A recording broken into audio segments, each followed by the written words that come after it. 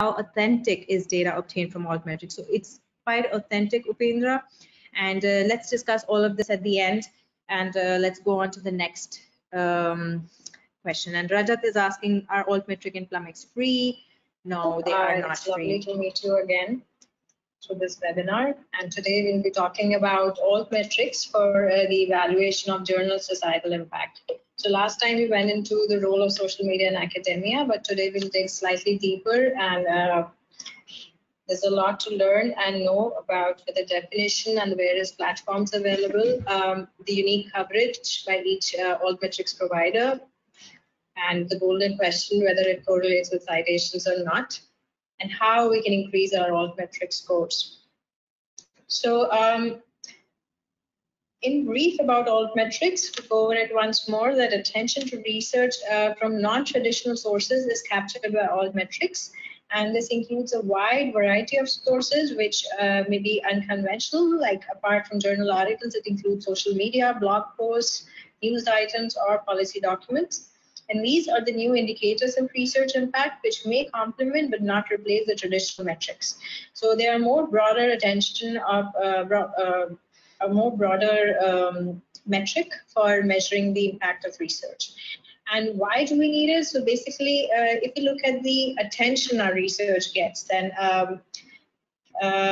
the first mention on social media may come as early as few hours or even minutes as soon as the article is online. But if you look at the conventional metrics, they take months or sometimes years to accrue. And this takes a very long time, and sometimes some years down the line, the researcher may have changed interests, or maybe in a new post, may not be interested in that as much at that point.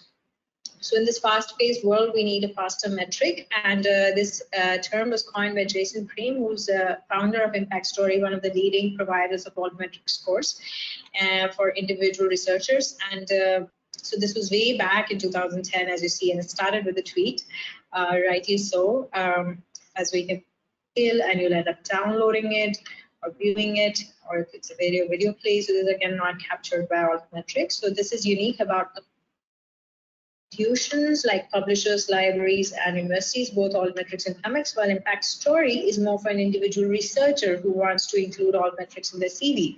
So here it will sync with the various social media and or the other platforms, and it will gather the impact of an individual and downloadable in a CV format. So this is a web-based tool which individually records the individually assigned permanent identifiers. So DOIs, URLs, PubMed IDs, everything related to your name, and links to ORCID ID or Publons. So all of it can be clubbed together. Even SlideShare, if you've uploaded your slides in SlideShare, GitHub, data sets, archives, all of these are recorded by Impact Story. While Altmetrics, as we talked about, the advantage covers a wide variety of blogs, so more than 8,000 blogs, apart from the DOIs, archives. RepEc is for academic fellows, and then handles and PubMed IDs. Also, the advantage of the Altmetrics is you can query certain dates. So what was the Altmetrics score of this article on this date, or specific to a journal. So it's a database where you can search it just like PubMed, restricted to a journal, a publisher, or a particular platform, and also by the mesh ID. So medical subject headings. So and these are downloadable as CSV files, which can then be analyzed conveniently. And for Plumix, digging deeper, it captures these so-called artifacts like videos, audios. Suppose you record a talk, it's on YouTube, so this will be captured by Plumix. Book chapters, which are again not captured, but a lot of these are used from clinical trials, or if there are new trials that are registered in the protocols list, your previous work with that will be counted as well. So it works with ORCID and the other IDs, and even patent numbers, as I said earlier.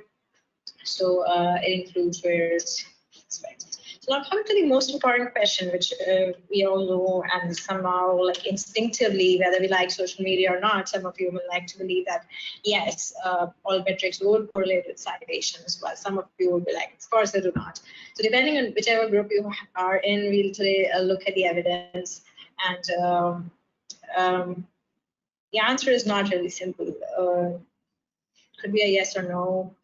It's a complicated relationship depending on a lot of factors. So all metrics typically measure the attention your article is getting, and that may depend on a lot of other factors. So the covariates can include the journal impact factor. For example, if I'm publishing in Science, more people are likely to read it because everyone thinks Science is a great journal, which of course it is, but there will be a component benefit added up because of the impact factor of the journal.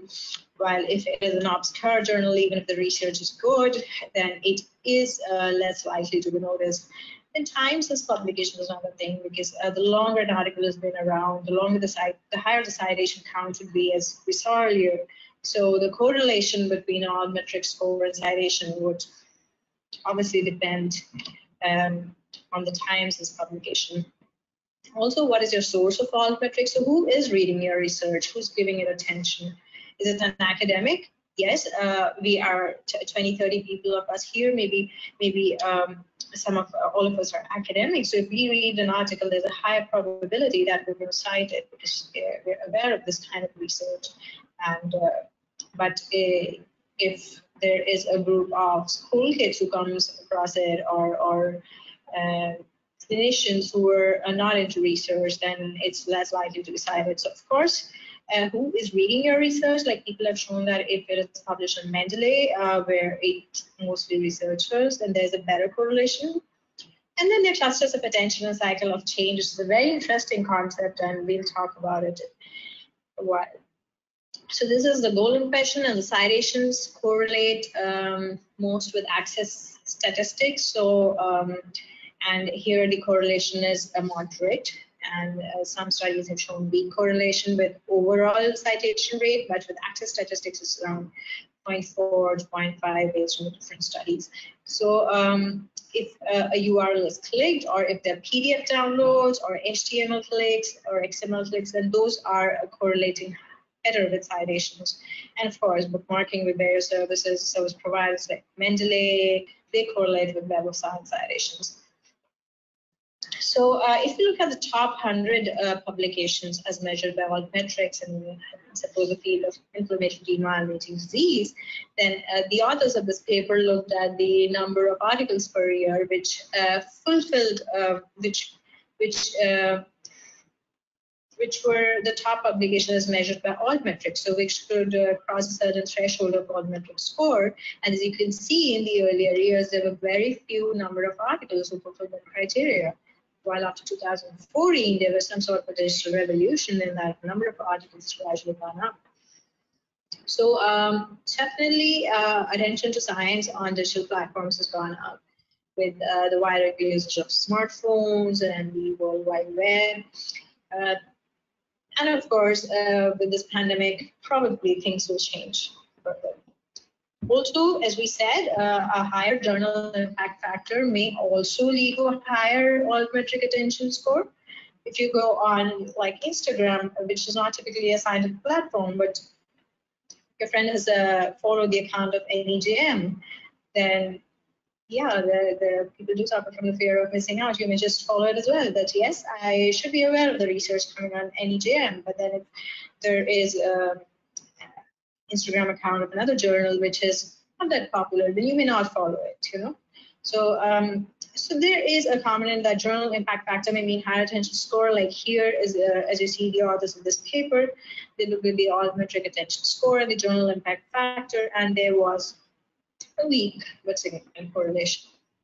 So it is also important to know that Altmetric attention score may not necessarily mean it's great scientific quality, because attention can also be bad attention, as we all know already. So, so looking at this paper, another important aspect of citation rate was the time passed since publication. Of course, the number of years that have gone by. If it's been longer, then there would be more and more citations. And the authors of this paper conducted an analysis on the articles published in Annals of Rheumatic Disease, which is one of the leading rheumatology journals, and they said that 10% of the variability in citation numbers could be explained by the time passed since publication. So the longer the time, the more were the lesser was the variability, and additional 4.7% was explained by Altmetrics. So Altmetrics may have some sort of a relation with the citation numbers, but it's not entirely contributive.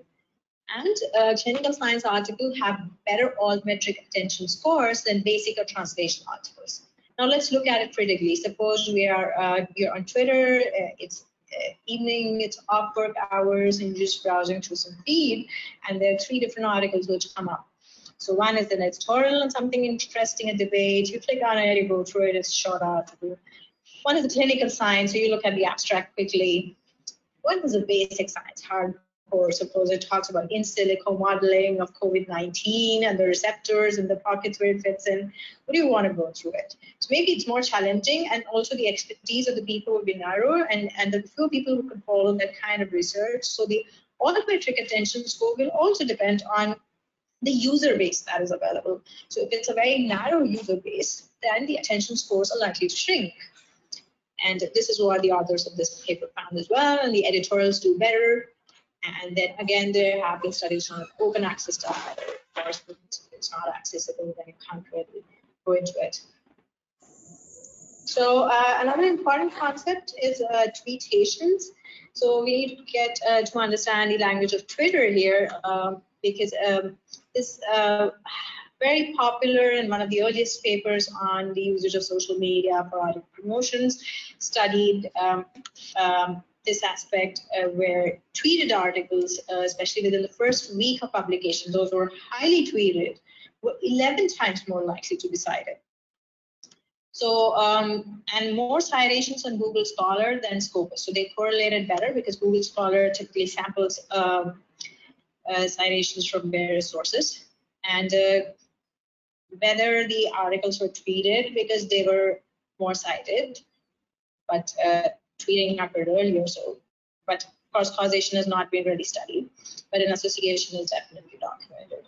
So, so learning the language of Twitter, tweetations, as the term was coined by in this article, which first came up in 2013, where tweetations are described by any journal article which is cited or mentioned in a tweet. So any tweet mentioning an article or having a DOI or a URL, that's a tweetation. So any tweet can also be called officially as tweetation, while twin impact factor is a number of tweets within the first 7 days after the publication, which is said to be an extremely important aspect, because it is more predictive for later citations, provided you adjust for other confounding variables, which we'll also talk about in subsequent slides.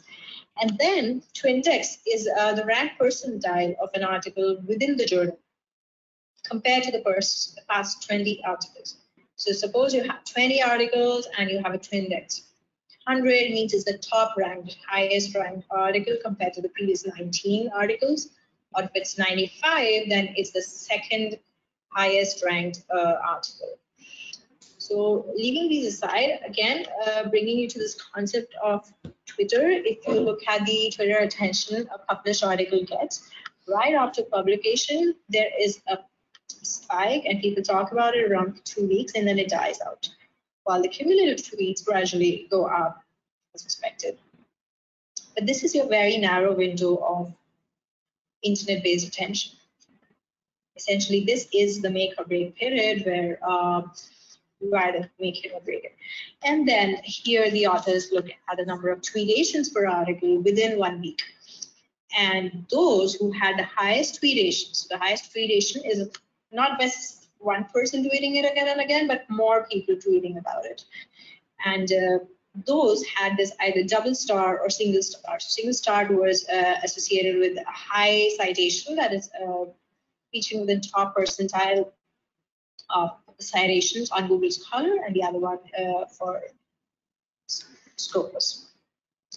So now dissecting out the Altmetric attention score, which we're going on talking about again and again, how is it calculated? Is it just adding up all the components? Suppose your article is tweeted on 10 platforms, just because it's 10 platforms, mentioning 10 times each is 100.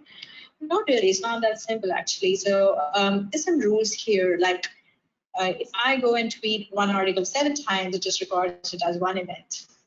So it has to be discussed by more than one person. And there's a weighted score. So if your article features on a newspaper, then it gets a higher score, around a weightage of 8, while blog posts is around 3, and tweet is 1, and Facebook posts is even lesser, it's 1.25. So it depends who's talking about it and where it's being talked about. And newspaper mentions definitely get you a very high Altmetric attention score. But as you can think and believe, newspaper mentions may not really translate into citations later. So that is why the relationship of Altmetrics with citations is really tenuous. And another rule 3 is it depends who's talking about it. So suppose one doctor talking to another, yes, that's important. They're discussing this article, this kind of an article. But if it's a journal account pushing the link, no, they're going to give it less weightage. So AAS is calculated with a lot of variables in mind, and it is a weighted approximation of all the attention. This is the weightage that you get. News post is around 8, blog is 5, and policy document is 3. Patents are again 3, but most of the others are 1. And the smaller platforms, Facebook is not really small, but it's 0.25 here, and Pinterest. So YouTube, all of these carry less weightage. And also it's a game of rounded numbers, which makes it all the more complicated. So suppose the mention of Facebook by one person is 0.25, but it is rounded to 1. But if 3 people talk about it, again, it's 0.75, it still remains 1. So it's hard to predict all these. Plus, there's some modifiers. So suppose I posted a tweet, someone just retweeted, they did not really modify it or anything, just repost a second and then so it gets less weightage, 0.85. But it also depends on who's retweeting it. So suppose it's an influencer, a person who has a lot of followers and they retweet, then it gets higher points. Also depends on how often this person tweets about research outputs. So if this person is tweeting about research outputs, it's important. And if this person tweeting about a lot of papers from the same journal, no, this is a journal selling or this person sold to the journal, then it's a promotional intent and they'll get a lower score. Publisher accounts are lower scores, and influencer account would be a higher score. So suppose someone like Dr. Eric Topol tweets or retweets a tweet, will be higher score, and it may reach 1.1, so it'll be rounded up to 2, so it's straight away double. So yeah, all these factors considered. Rectal varix इसको नहीं लिखना है, ठीक है, fine. If you rectal varix present, rest of the mucosa from rectum to cecum normal, equivalent. And layer 1000, which is again पता नहीं इसको क्यों कोलोपैथी का पोस्ट प्रेजेक्टोमी तो ये क्यों करना है. I am not able to explain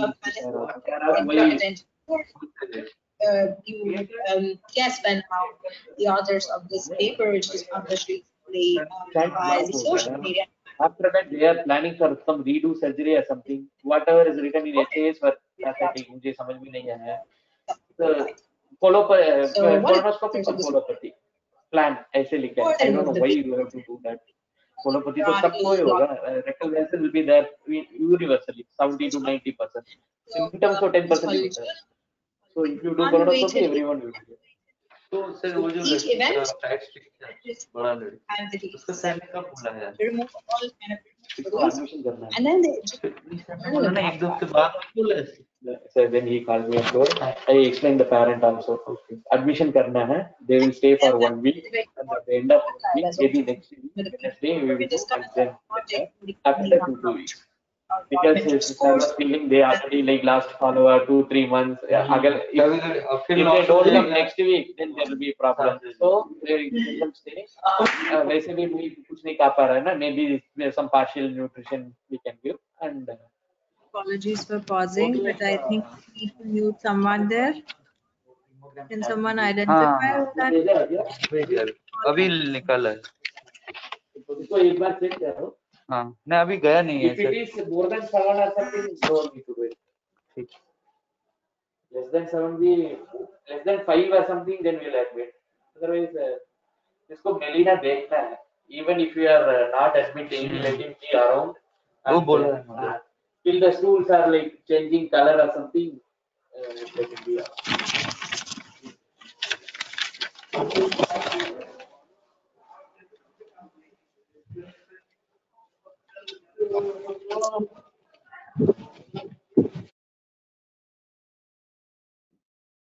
Okay, it is settled.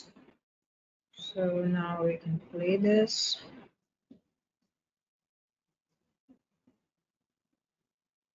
Flatten out. So first 14 days since publication, and after that we'll look at correlation. They only studied articles from the top journals like Cell, JAMA, Nature, Science, and Lancet, and they found a correlation with the number of citations. So they said that the social media score tells us that journal impact factor and time are important covariates, and the articles in the top quartiles of the social media score were also in the top quartiles of citations. And the uppermost quartile of social media score was 5 times more likely to be in the highest quartile of sites as well, while the Altmetric attention score did not show similar trends. And they also conducted validation of the score on another data set and found similar results. And they said that probably the Altmetric attention score alone is not predictive, but maybe contributed to citations when the confounding effect of other factors is adjusted for. So by now you've got an idea that the Altmetric attention is based on various factors. And this is exactly what the authors of this paper also set out to study. So they broke down the components of the Altmetric attention score, and they included attention from various metrics, not just the AAS, but also I think they took the Plumex and others. And they assigned a score of 1 to each, and they tried to see how do these components cluster in a large data set. So what is the pattern? Which particular metrics tend to cluster together? And the results here were pretty interesting. So they found 3 distinctive clusters, as you can see here. This cluster, this particular one, had all the important metrics which go hand in hand with the traditional publication metrics, as citations. We found citations on Crossref, on Scopus, and PubMed, and downloads, as we saw earlier, that they have some sort of correlation. They correlate the best. So these all cluster together, and even bookmarking the site you like. So again, this is citation platform where you can bookmark. And then there's a platform, this cluster 2, where you see blog lines, social bookmarking, XML downloads. So it's like just general platforms where you discuss stuff. And third one, it's very interesting, which actually gave them some insight, is replies to NoThread, researchblogging.com. So these are research platforms where the articles were being discussed in great detail. People were commenting on them, and there were responses to these comments, and all of these were captured in this cluster. And interesting that here the articles were discussed, but this is distinctive from this cluster, the citation cluster. So this led the authors to talk about the process of change or the transition. So also known as pathways knowledge translation. So this is the stage of pre-awareness and awareness, agreement, adoption, and adherence. So whenever there's a new piece of information, first you disseminate the knowledge, and then the information is processed, and then people get the context, and gradually it's adopted. Citation is like adopting, or adherence is the final stage in accepting a piece of information. And so if you look at the dimensions of Altmetrics, they vary. So there are traditional impact factors like citations, and there is an active component where people are discussing, absorbing, and assimilating that information, and there's an inactive component where people just discuss it. It's just they read it and go. So so this led to the hypothesis that maybe authors and even publishers may like to pay attention to this active group of metrics. So if articles are discussed more, they're also more likely they'll be part of the process of transitioning towards acceptance of the knowledge and adoption, adherence, and also citation maybe. And publishers should probably more open to launch open peer review, even post-publication, and discussions on online platforms. So decoding this for you again, in simpler terms, if you have newsworthiness in your data, that is the interesting and relevant findings, there are many confounders which will determine whether your article is absorbed or rejected. So it's journal visibility, accessibility, that is open access, social media strategy, whether they're even promoting or not, the audience, whether you have them in their followers or using the hashtags or not.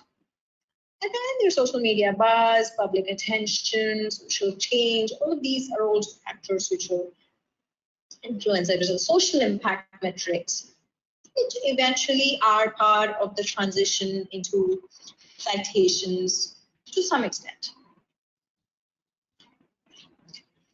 Another important aspect is tweetations follow the Pareto principle, the 80-20 rule, that 80% of the target, this is in sync with the Pareto principle in community fundraising. Like most of the funds, 80% of the funds come from 20% of the people. That way, 80% of the popular tweets will come from just 20% of people who are tweeting. So you can really did it well, you can really do it well. And also article placement order is another thing which may determine whether it's visible. So people have shown here in this wonderful paper published this year that rheumatoid arthritis among the rheumatic diseases, papers from RA are more likely to be placed first in the journal, and those which are placed in the rack out of the first 3 articles receive much more attention than the last 3 articles. And as you can see, their Altmetric attention scores are invariably 5 points or more higher than the last 3 articles. And also there's a disciplinary impact. So in this paper, people show that the general papers or social science papers have better Altmetric scores.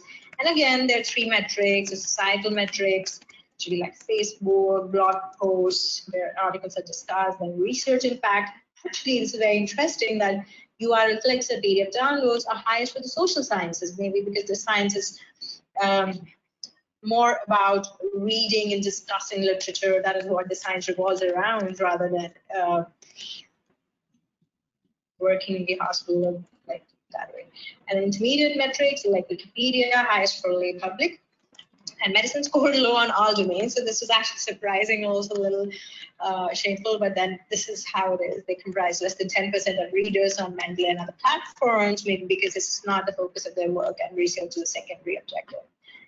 So just before we reach the end of our presentation, this recent paper, which was highly publicized and discussed, and actually came as a surprise to me as well, and challenged my beliefs about Altmetric attention scores, which said that tweeting about your research does not appear to influence citations. And yeah, it is not a very good news for social media editors. So I thought maybe we can look at it closely. They used articles which were published in Rheumatology, and from 2010 to 2015, and then they took the Altmetric attention score, and then they correlated it with download citations, metrics. That's it. So that's what was done in this paper. And would any of you like to critically look at it? What may have maybe the reason for these results, that there is absolutely no correlation, unlike a few other studies. So the articles were from 2010 to 2014, and a period of low social media attention, then used total AAS, which we've discussed in depth, that this has its fallacies and may probably be broken down and looked at closely to identify the impact. So maybe this conclusion may need to be re-examined, but definitely we need to look at greater means of increasing visibility, as the AAS may not suffice. And so people are looking at various means like infographics, podcasts, videos, online journal clubs, and discussion threads. So on similar lines, the study looked at original research articles and disseminated infographics, followed by a 4-week washout period and a crossover study to look at the impressions, retweets, and article visits. And they also use podcast promotion, which is really seen like tedious tasks from this figure, where it's a critical review, recording, editing, and then promotion, discussion, and then writing another review article on the podcast, and peer review and publishing the summary. So complicated process. But they found that infographics improved impressions. Infographics a little bit average, but the abstract views improved for the full text views. Maybe once people had an infographic, they felt more confident that yes, we know about the study now. They did not feel like reading the entire paper. So this was an interesting aspect which needs to be looked at in great detail. And also number needed to view was higher for the infographics because, yeah, people do not go through the entire article. But podcast was more similar to control articles. Another important aspect is that most data remains uncited. So whenever you're analyzing, so look at this figure, like 85 to 90% of papers actually never have a citation and also never have an Altmetrics score, especially before in the period before 2014, and also after that it's improving now. And so when analyzing, it's best to just exclude those. And another aspect is articles with DOI are the one, digital object identifiers. So they are the ones who are cited in scholarly research, while a lot of information goes around with high Altmetrics scores, has just URLs.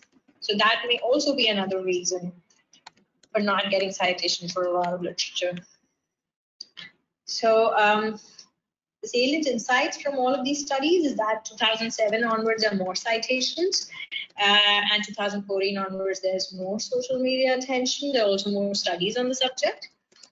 DOI usage is increasing, so try to post the digital object identifier while sharing these articles on social media, because that will increase recognition. And the referencing practices and social media activities differ between communities. So, so that may account for two different aspects of Altmetric attention, depending on your donut is blue or red, so it will be cited or not. And then Altmetric scores depend on the audience of social media platforms. Also, not all information that you get on social media is valid information, because the authors of this paper looked at this component fragility index, which you may have heard about. That is, how fragile is your information, especially for an RCT? Like, what is the number needed to negate this information? And similarly, fragility quotient takes into account the number of sample size of the studies that will be required to nullify the results of the study. And the authors of this paper conducted this experiment on studies in bowel-bladder dysfunction, and they found that most of the literature was fragile. So this is true in today's world. A lot of literature is fragile but circulating, and social media gives you similar attention. So here they use Plumx metrics, and if it was an RCT, it had more attention, irrespective of the quality and irrespective of the fragility index. So it suggests that we should probably have more fragility measures in our literature and focus our attention towards more robust articles. So in short, these are the fallacies of the Altmetric attention score. Only the news, blog, policy, peer review, and F1000 components. These are 4 or 5 components that show meaningful correlation or slight correlation to citation count. And the weights may not be applicable to citation. They're just measuring your attention, which may not translate into citation. So in total, today's take home is you may like to have a look at this later, that these are the diverse platforms, and they sample data from different sources and capture different aspects of attention. And AAS or Altmetrics means attention, but not necessarily quality. The outcome of attention depends on who's reading it.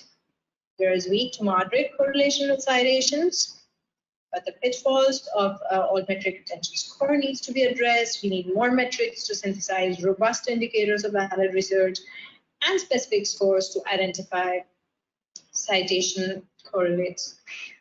And the social media landscape is rapidly evolving with the shift to online reading and virtual learning. So there are new measures which are coming up. There's higher attention. There's more shift to online learning. There may be a boost in Altmetric scores, which we haven't looked at yet.